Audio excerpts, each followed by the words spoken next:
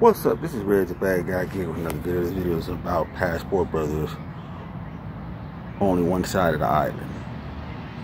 Question: why are the Passport Brothers going to one side of the island? Dominican Republic is on an island, but it shares the island with Haiti.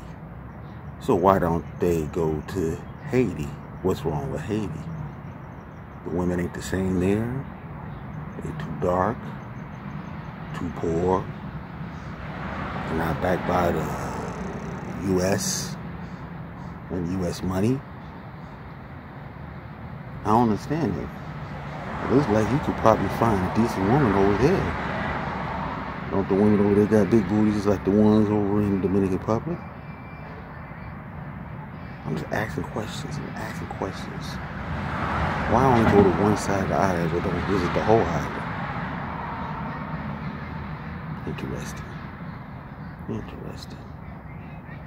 I noticed that when guys go to particular countries, you don't go to all the countries to find cooperative women or submissive women, as we say you can't find here anymore in the States.